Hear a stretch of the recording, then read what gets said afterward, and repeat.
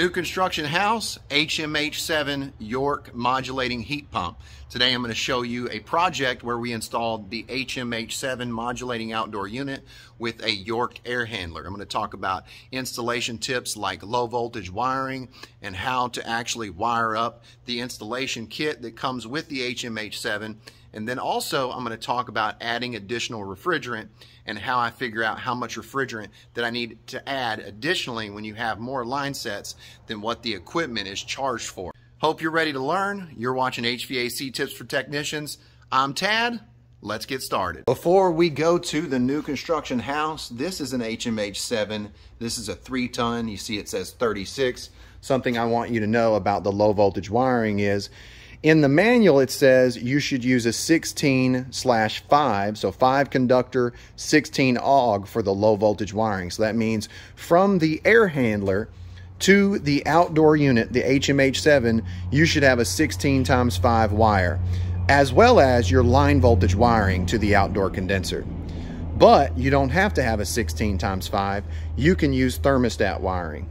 The reason I'm telling you this is because you can save a lot of money. There's a big price difference between a roll of thermostat wiring and 16 AUG/5 wire. This is a 250-foot roll of 18/8 wire, so it's got 8 conductors. There are 18 AUG, and you can see right here, 8 total conductors.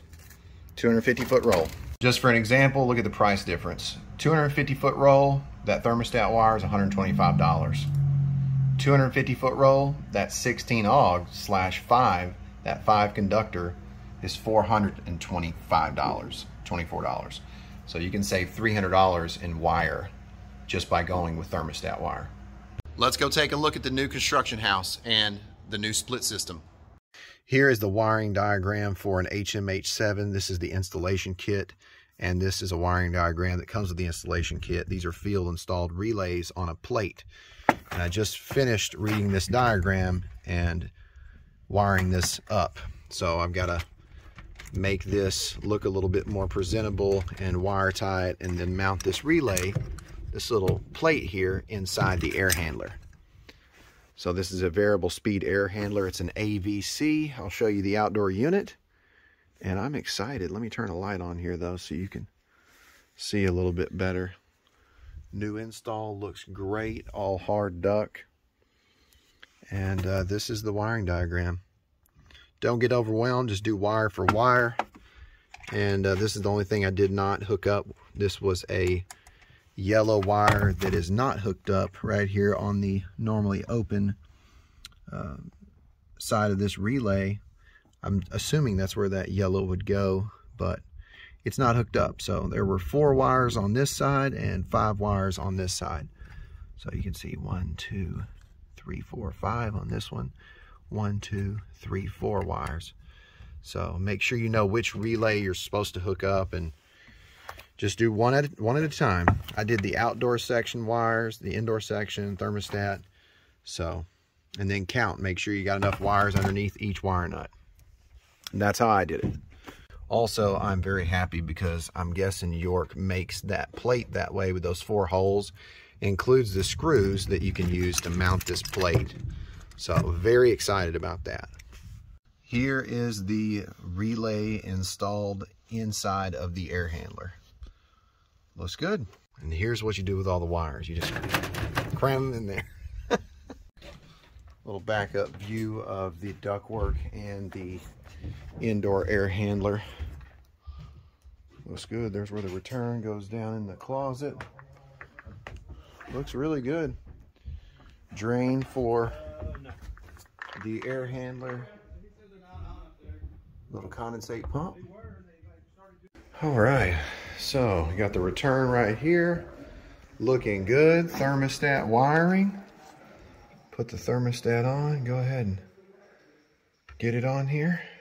Outdoor unit. Got the gauges on there. Filter dryer installed. Make sure I got the power on. Okay, definitely need to put the disconnect in. Beautiful. 18 SEER. It's a 4-ton. 48,000 BTU. HMH7. Got two 200 amp panels in this house. We're in the basement. This is the 50 amp breaker with the number 8 wire that goes to the outdoor unit. And then in this panel, we have a 60 amp breaker with a number 6 wire that feeds the indoor air handler. Above the garage, got some lights in here now, so I can see the equipment in the ductwork. Looks good. Gotta make sure my breakers are on. The disconnect's plugged in. Looks pretty good. All right, turn it on. Cooling. Outdoor unit just came on, and nothing on the board. Everything's wired up. Got my gauges. I'm about to hook the gauges up. Whenever you're going to charge and add additional refrigerant because you have line sets that are longer than 15 foot, you need to refer to the installation manual. That's why I downloaded it off of HVAC Navigator. This is my model number here, HMH7B48, because it's 48,000 BTU. It tells you the maximum pipe length is 246 feet, maximum height difference 98 feet. And then right here is the number I'm looking for when I'm adding additional refrigerant exceeding the 15 foot that the unit is charged for. So we're going to add 0.60 per foot, okay? So what we do is we come to our calculator here, and since I had 80 feet and I am going to subtract 15, which is going to be 65. So I'm going to have 65 feet, and I'm going to 65 times 0.6039, and then we're going to divide that by 16 to figure out how many pounds, 39 ounces. So I'm going to add about 2.5 pounds. And that's what I did when I was charging this equipment. I want you to see this. I also want you to see one more thing. So we went over piping considerations. I want to go over the electrical data right here. You see for my unit, you have this information here, which is great for figuring out the wire size, which is amazing. You've got your line voltage wire and you got your low voltage wire. And for all 3 models, well 4 models, you got the 2 ton, 3 ton, 4 ton, and 5 ton HMH7.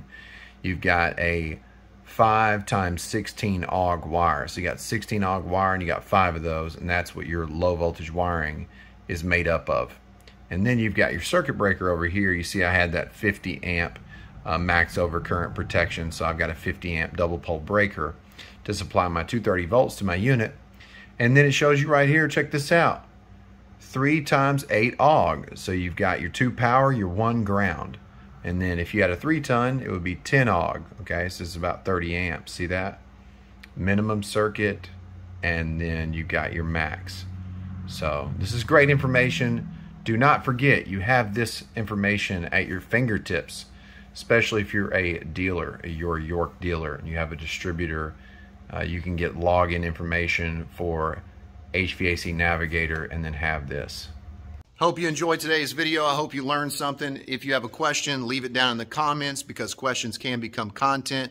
Before you leave, hit the like button, subscribe, and smash that bell, ding, so you know what I'm doing. You've been watching HVAC Tips for Technicians. I'm Tad, and I'll keep you cool if you let me.